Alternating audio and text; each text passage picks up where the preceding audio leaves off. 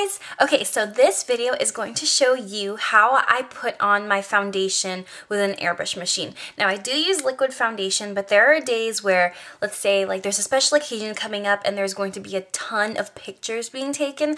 I love to use my airbrush machine, and this is by Dinair. There's also one by Tem2, but I never tried it, but I got the Dinair one for Christmas and I am in love with it. And I just love putting on the foundation. It's so easy. The only downside is it doesn't come with an instruction manual when you first get it, so I kind of like had to learn through YouTube how to use it. But this machine is so easy to use, and this video is just going to show you like what I do to prep my face, what colors I use, how I mix them, and then like just the little methods that I use to do my airbrush makeup. So go ahead and start off with a clean face and let's get this started. Okay, so the first thing that I already did off camera was I primed my face, and I used the Urban Decay De-Slick in a Tube mattifying gel, and the label is completely worn off. I use this so much, and I have a review on this. If I remember to put the link, I'll put it up here or in the information box, but I'll let you guys know. So this is another primer that I really like also. It's by Urban Decay. It's the Complexion Primer Potion for Pore Perfecting. It's a wonderful primer. So these two I recommend. This is for like if you have oily skin or large pores on your face like I do. So before I actually use my airbrush machine, I'm gonna do some concealer work, some green concealer work, because I have some pimples and I want to cover those up. So just go ahead and cover your pimples with a really light coating of the concealer. It doesn't have to be super thick because we're going to be blending it out. I'm just going to use this brush right here. It's just a craft store angled brush. I'm going to spray it with a little Fix Plus. Whew. And then I'm just gonna blend out that concealer. And you just want to blend out the concealer until it's like a really pale green or just a really pale wash of whatever concealer you're using. So my airbrush machine is all plugged in and the well is clean and we're ready to put in our foundation. Actually, before we put on our foundation, the first thing that you want to do is you want to make sure that there's no excess inside the actual compressor. So I'm going to turn it on. What you're going to do is change this dial to 12 o'clock. You want it facing upwards. Between 11 and 12 o'clock is what you want to do for foundation. So right there. So you want to make sure that there's nothing inside the compressor tube, so I'm just going to turn it on high. Then into a paper towel, I'm going to make sure that I get no like foundation coming out. As you can see, the paper towel's clean. So to put in the foundation, you want it to be off. And what I'm going to do is I'm going to mix two colors, because there's some that are light and then there's some that are dark, and I kind of need like a happy medium between the two. So I'm going to take Golden Olive, and as you can see it's like kind of separated. So what you want to do to mix it is just shake it, and then you'll hear the little steel balls in there. You just keep shaking it up because it's a water-based foundation, so it needs to be shaken before you use it.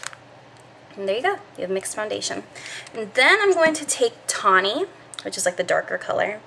So as you can see, I'm like kind of like a mix between the two, but I need to mix them in all the way. So I'm just mixing it up. And there you go. Now, preferably you want about 6 to 8 drops of foundation to cover your entire face. So I'm going to take about 6 drops of Golden Olive.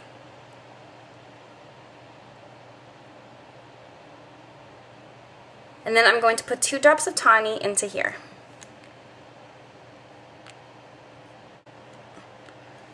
Now you don't want to put this directly on your face because as you can see it is not mixed. You don't want an uneven application of airbrush foundation on your face. So we're going to mix this by a method called back bubbling.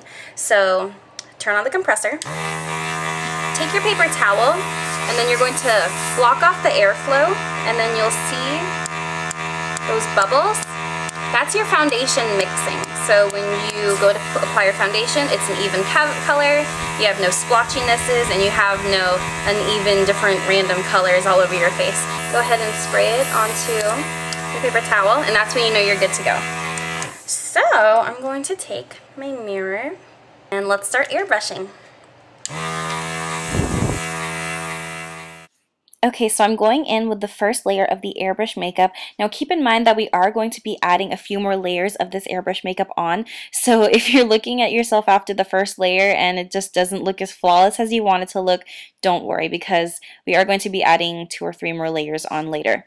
Basically, I'm holding the airbrush gun 5 to 6 inches away from my face, and I'm pulling back on the lever about 75% of the way.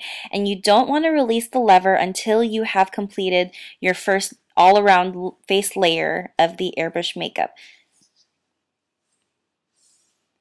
Same thing with the second layer. I'm just applying the airbrush makeup, holding the gun 5 to 6 inches away from my face, and pulling back on the lever about 75% of the way. And again, do not release the lever until you have completed covering your face with the airbrush makeup. Now I'm going in and doing some spot touch-ups on my pimples. I'm just going over those areas where I put the green concealer, and as you can see, I'm holding the airbrush gun way closer to my face. I'm holding it about 1 to 2 inches from my face, and I've lightened my pressure on the actual lever. So instead of holding it 75% of the way back, I'm holding it maybe about 25% of the way back.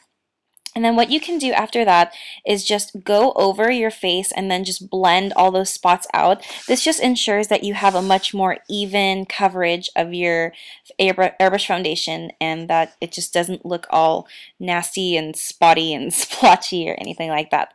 And I went over my pimples and redness twice just to have a little bit more of an even coverage. And you want to keep doing that until you see the change. You don't want to look for the makeup to come out, but you want to see the change in your actual face. And then to finish it all up, I just go over my face one last time with the last coating of the airbrush makeup.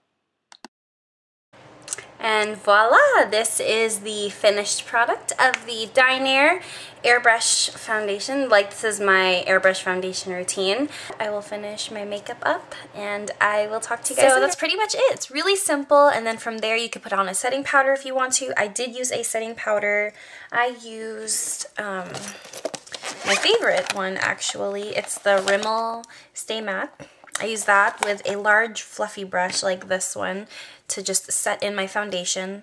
And then I just contoured, added a little bit of blush, and did the rest of my face makeup. And this is the completed look. So that's it, and I'll talk to you guys later. Bye!